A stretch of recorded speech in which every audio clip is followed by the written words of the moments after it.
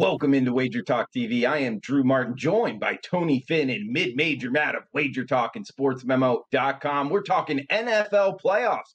First game on the board, kicking us off. Wild card round. We got Indianapolis at Buffalo, 1 p.m. on CBS. Saturday kickoff here, Mid-Major Matt. We got the Indianapolis Colts at the Buffalo Bills. Bills minus 6.5, Orchard Park, New York, 51 the total. You interested in getting involved with the Colts and the Bills?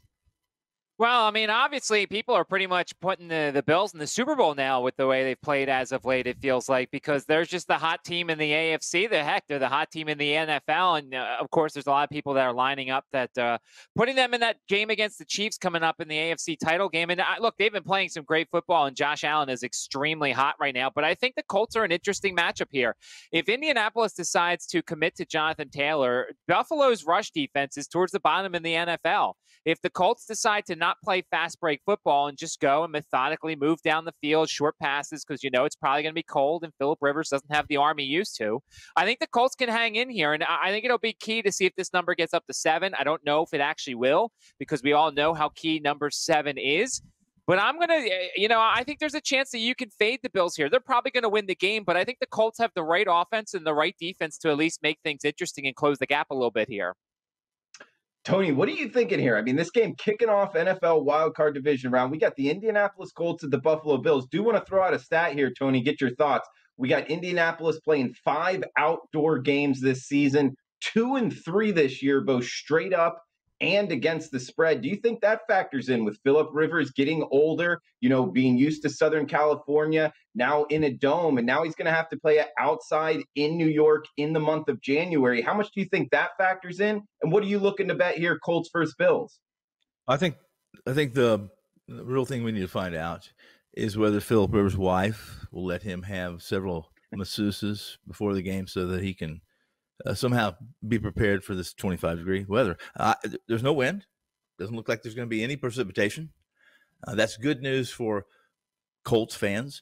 In my opinion, it might even be good news for Bills fans. While Allen did his college in Wyoming, he played through some snow and through some bad weather. I'm assuming. I didn't do any checking on that, but I'm just going to assume that happened. And Matt's correct that they are really pimping and playing this Bills team up because for good cause, for good reason. They played really, really well. They won 9 of 10. They covered every number in the last 8 games. In the second half of the season, they covered every number thrown at them, and there was some inflated numbers on their part. So this comes down to if you want to handicap a game, guys, like I handicap a game, it starts with the quarterback. It always starts with the quarterback. It's different. This isn't the age of defense wins championships. Defense is icing.